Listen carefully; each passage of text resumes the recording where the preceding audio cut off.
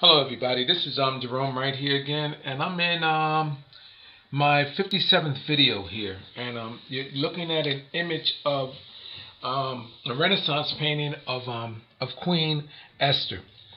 Now, Queen Esther is one of the most famous women in Jewish history and a great heroine to that of her people. She was also a consort to a king of Persia. Her biblical historical moments can be realized as being in the Old Testament in the Bible, and it's referenced more of a mystery than facts about the queen. Just as with in many cases with our biblical figures, whom are mentioned but leaves us wondering in so much as far as having so many questions afterwards, because nothing is seemingly answered about them. Everything is mystified, in other words. Okay, now, anytime you see me pull up an image, people, you automatically know that Jerome is going to go ahead and start in his decodings. Now, this is just one of three of the paintings. If you were to Google the image of Queen Esther, this is just one of many that have come up, but these are recognized online, so you'll be able to by the Wikipedia. So these will be images that you can actually pull up and verify basically what I'm doing. Now, the first thing I'm going to draw your attention to is the pot here. All right, because this does appears in many Renaissance artist paintings, and I'm just going to go ahead and outline it there. That pot, it is my contention that that pot has an ancient rooted history with our artists and with the evolution of mankind. And I think that in my mind that it symbolizes that of what we have identified as being the cauldron, if I'm saying that right, which actually can be linked back to witches and pagan worship and Wicca worship, where it actually has some type of symbol, like almost like a satanic like symbolism to it. I know as I was a kid growing up, I would see a witch in a lot of the and a lot of images of staring and making a witch's brew and all of that. And that's basically what this means as being depicted in this picture here. There's a brew being mixed up. And it's not dealing with food, though. It's dealing with a cocktail, a chemistry, a genetic manipulation and bridging of genetics of ancient mankind, which actually can be traced into today, modern day. But anyway, I'm going to take and show you here. I'm just going to draw a few images because this is not the original image that I want to be on. But I'm just going to show you a couple things on how all of the images that are in likeness still yet carry or bear those inscriptions. If you look in here, and the images are multi-dimensional, people, you'll see in here recognizable faces, first of all. Now, anybody can strongly argue, and then there's another face leaning into it coming from this way as well too. But they're multi-dimensional, and I'm not going to go into drawing because I'm upside down here. But these faces that are here, they're multi-dimensional. You can turn them upside down, you can flip, and you will see a face pretty much in every. And here you see almost like a demonic figure right here. You see, and he's facing, this is a woman on this side facing into him. And then here's a demonic-like figure right here. There, I'm at his eye. This will be his would-be horn. And he's facing into the woman here. I would be pretty much at her hair there. And they're facing each other. Okay, this is the cauldron cup that I'm alleging. I'm going to take, this is not what I'm trying to show you, but I just want to show you how these identifiers is there. Now, anybody can put anything on a cauldron. So therefore, I would not use that as trying to prove something to you or establish what I have found. But when you can take it from here, and then I start saying, well, okay, well, Jerome, you say, well, what genetics are being cooked or brewed up in that pot? And well, ancient genetics, which we all know are linked to that of mankind, which would be what we recognize would be ape, would be the number one thing. So let's say coming out of the pot then. Well, you say, Jerome, show me an ape. And I come here and I take and start drawing little images that are recognizable to that of the ape, which was brewed out of the pot, if you want to look at it in that way. And there's the ape right here. And you say, okay, well, Jerome, well, that represents man right there. Well, Jerome, you said there was a woman right here. All right, so that's a woman, the likeness of a woman right there. So where's the woman at, Jerome? And I would say, okay, well, this rubbery and greenery right here, which represents the growth and the tree of life and all of that. I say, well, okay, well, I can give you a woman. That's no problem. I come up here and, well, let me move out the way here and show you that here, again, there's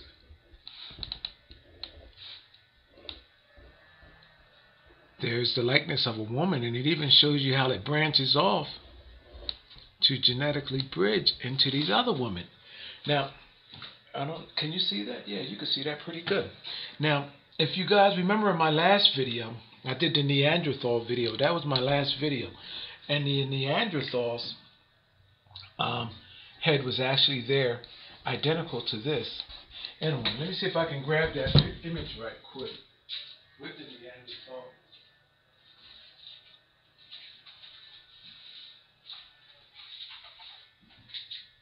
Well, it's not going to happen real quick.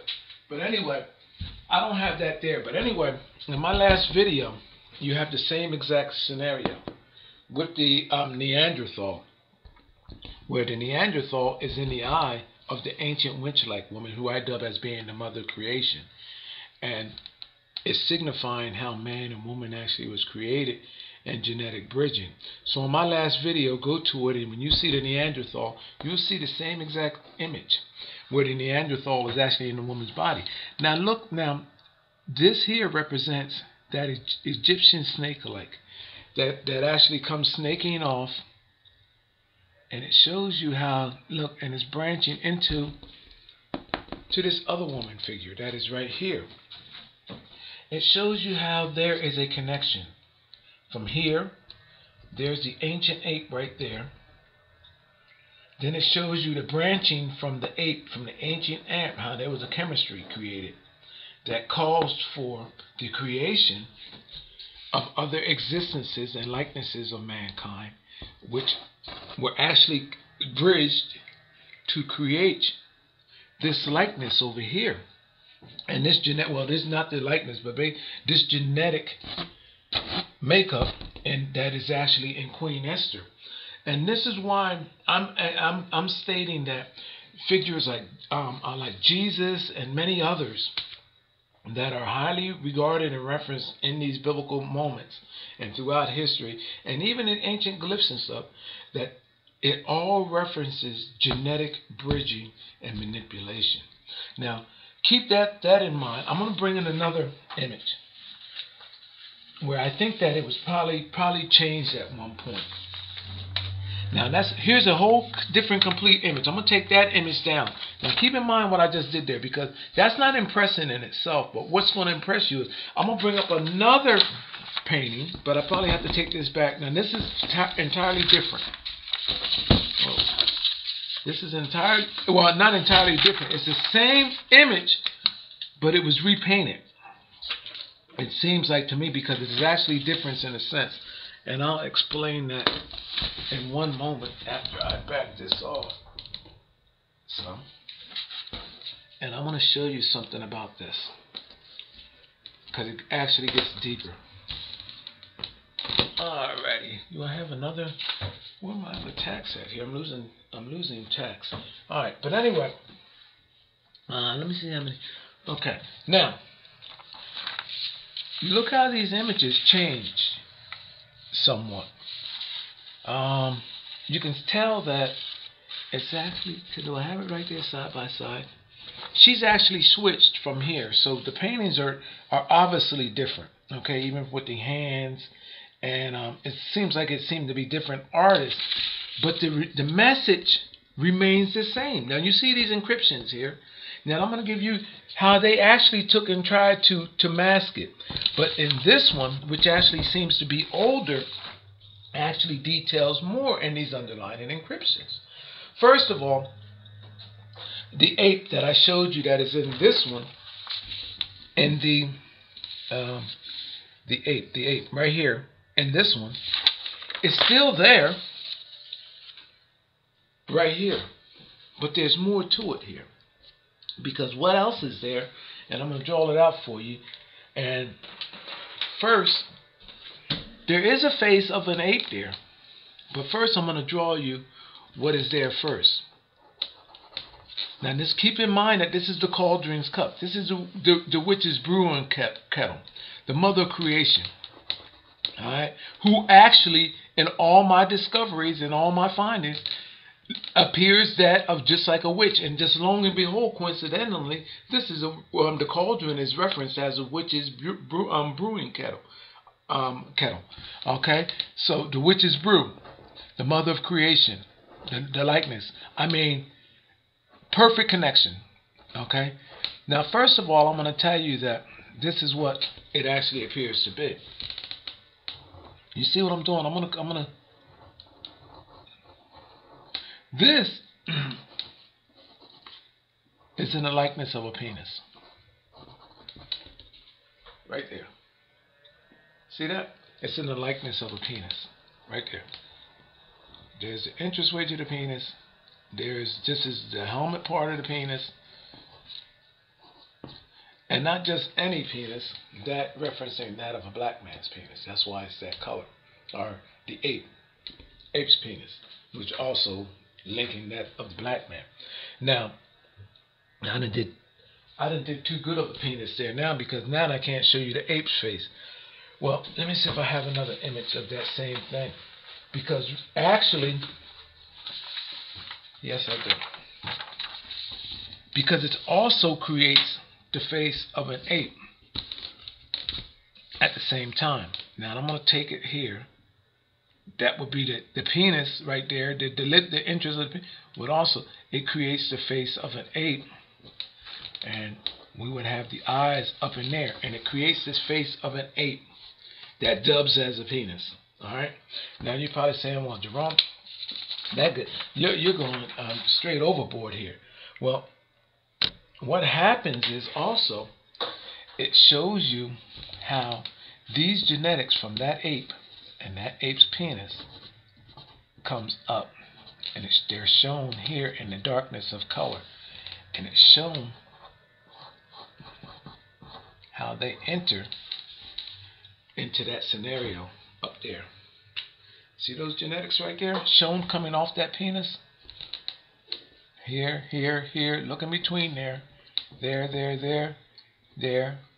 and then it shows how they're entering in. Now, then, well, Gerone, what's being altered?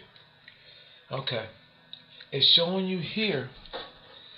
Do I have it? Yeah, I can show you in this one here because I actually have it drawn. Let me show you here what those genetics from that penis and that ape down here are doing. You can find them through genetic bridging up here in the hairs of the females up here. It shows you in their hair the faces of the genetics, and the faces are going both ways, people. Towards these females up here, which are, I'm stating that are genetic bridgers. They're genetic bridgers, a face on each side, one facing out, one facing in. And look at their hair, and you'll see that in likenesses of beings that were created. Now it gets better. Can you see that? I'm going to back that off and then bring it up, because we need to, hold on, let me lower this down some. I gotta lower this down. I'm wasting a lot of time here on this. Okay, I'm gonna get to the point. Now, okay, where's there? Now, up here in the corner here, people, up here in the corner, you see where this creature, this face here, I'm telling you that this is one of our ancestors that is up in here. And you can Google the image and see these images. It shows you the genetics coming from, and then you come up here, people. Now, look up here in the darkness. I'm probably on the wrong side. Alright, look up in there, in this dark matter up above these females' head, and you'll start seeing creatures and faces, and guess what else you see? There's like 3 of them in there, in a multi-dimensional way. You will see, coming from off the mouths of them, genetics, look, coming down and connecting here. And it's showing you in their hair, which is almost a key way of somebody identifying your DNA, through your hair, through your saliva, through the secretions of your bodily fluids. I mean, and this is what this is showing you, and this is why these creatures are appearing in the hair of what was supposed to be Queen Esther's servants. But however, I've discovered, people, that they are genetic bridgers, and I'm gonna hammer this home, because there's more to this than you'll ever know. Now, where we at here? What can I tell you more about this? Let's turn this. I'm gonna turn this image.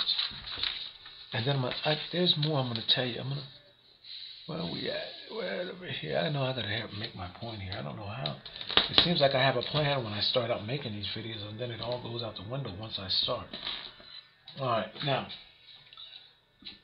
again, at the hair, where are we at, of these mistresses, do as I do. Look in the hair. Now, where's the face? I lost the face here. Alright.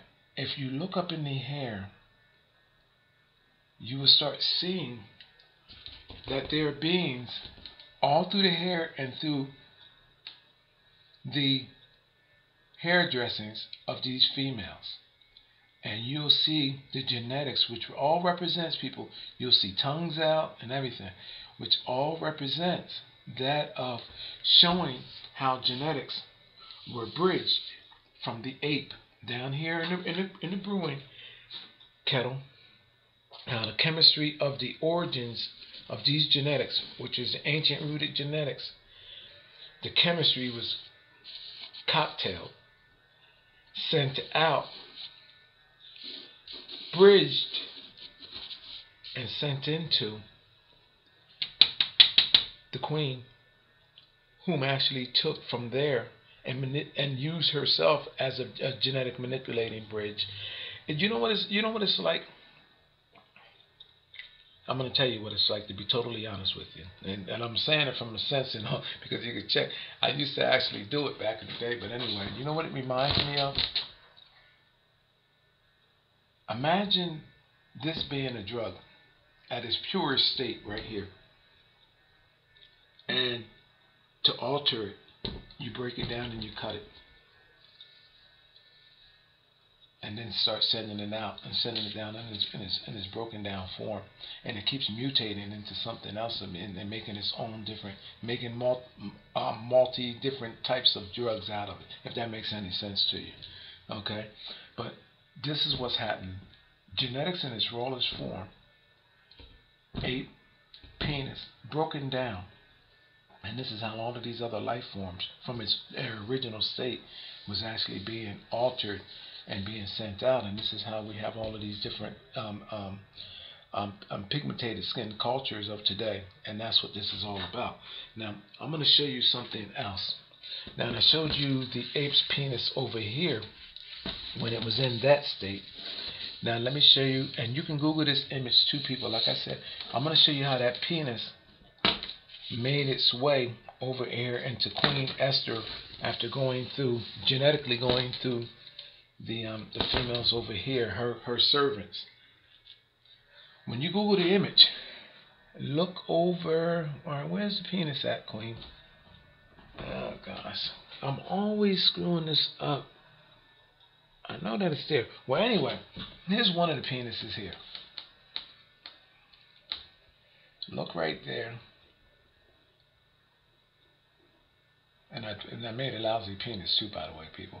But there's a penis here, and it's shown, and it's blue. Okay, there's a penis there. And then over here on this side, do I have it drawn out in something else maybe? I might already have it drawn out. There's another penis in here. And I don't see it now because I'm looking at this from up. Oh, here you go, right here. Alright, I already have it drawn. So let me use it over here. In fact, I have it drawn up there too. That's why I try to pre-draw these things so I don't have to. Alright, here's your other penis right here. If you look over here, there's a likeness of an ape right in here. And the penis is coming out of the ape's mouth backwards. Now, you're probably saying, well, Gerone, what in the world is the penis doing coming out of an ape's mouth backwards? And I'm going to show you in a minute. There's a transparent image of an ape right here. And it's showing that the penis is coming out. This here creates the genetic bridge, which is Queen Esther. And then it shows you how the penis comes out, spitting out or spooling out different genetics. And they're actually what Queen Esther is actually giving out. And this is what this represents, the white. It's representing that of her genetics overcoming all of this from here, from becoming black to white. Black penis shows genetic bridging all through here, all up through here. This whole entire image right there represents genetic bridging. The servants was used. I think there's 3 servants there in all. Shows how they were genetically bridged, broken down from this, and ultimately creating a new genetic line. And this is where they're at, showing you through the penis and the genetics of where it actually went. There's a penis here, and there's a penis right here. There, there, and there. You have 3 penises. Went from black to white, and that's what that's all about. Now, I'm going to show you something else about that genetic bridging. I'm going to keep on going here. How many minutes? Okay, we could store. Okay, I still have a little bit of time. Look, people, I'm going to show you this again with this. Well, hold on. Let me show you about the. Well, I'll tell you about the. Don't let me. I got to do the ape thing with the. Look, here's another image of Queen Esther. Oh God. Come on. Alright, I'm going to leave it down that small. Notice the 2 black servants. One is darker than the other. See the cauldron right there? Notice the red, the blood, showing you little casings. And if you look at the image close enough again, it shows you that there was a genetic bridging of the ancient, which is the ape, which represents the ape, taken into her body. And she took the genetics into her body and sacrificed her body as a genetic bridge. And this is what is actually had came out. And I don't have it here, but in the hair, and I can't even see it from here, to be totally honest with you, but in a different resolution, if you look in the hair, it actually shows you the genetics that are actually being altered. And I can tell you that she's referencing the monkey, and in her hair, it actually creates that of the monkey. It's telling you by her stretching her hair out like that, that she took in the genetics from both sides of these African-like beings, took them into her body, and the end result was a new genetic line. And that's why she's grabbing her hair, showing that she genetically altered them. And this is what is going. Going from this image to this image, and that's what that's all about. Now I'm going to show you something else with this. Here we have it again here. They're saying it in another form. And if you look in the hair, those images are there. They're very, and in the shadows. In the shadows, it can all be seen. All right, hold on. This video is not turning out as good as I would hoped either. I thought that I was going to be able to have all of this down. All right, I'm running out of time.